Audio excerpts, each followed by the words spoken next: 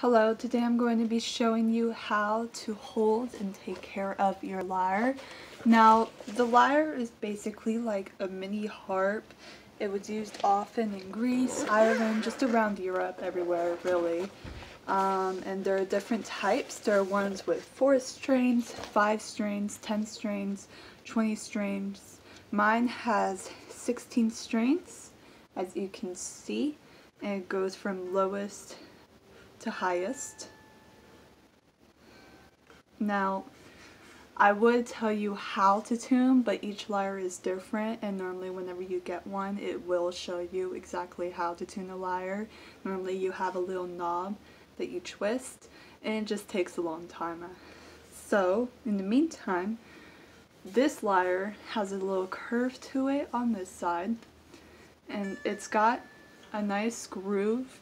It's hard to see. It's got a nice groove and it's a smooth back, so it can work if you're left-handed when strumming or if you're right-handed in strumming.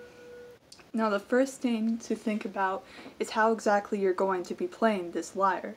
Me, right now, I'm only working on using one hand, and because I am dominant in my right hand, I will be holding it with my left hand. And to do this, like I said, it normally has a groove that you can rest just your inner palm on and hold. You should be able to hold it by itself. You can rest it on the knee, and then you would turn so that way be able to be comforted to you and you're able to strum. Now, if you are left-handed, there's still a groove that you can hold, and it's got a bit of a wider way. And the groove here, if you're not resting it against yourself, it will be good for a nice grip. And you can strum with your left hand.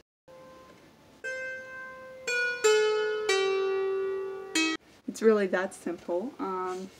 Now, when it comes to caring for the lyre, there's always tuning, of course, and there's always cleaning. Think of it like an exposed piano, where whenever you knock on it,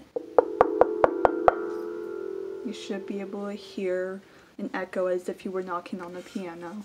It's good to keep it in a nice case. My lyre came with a case that easily slips right in and out.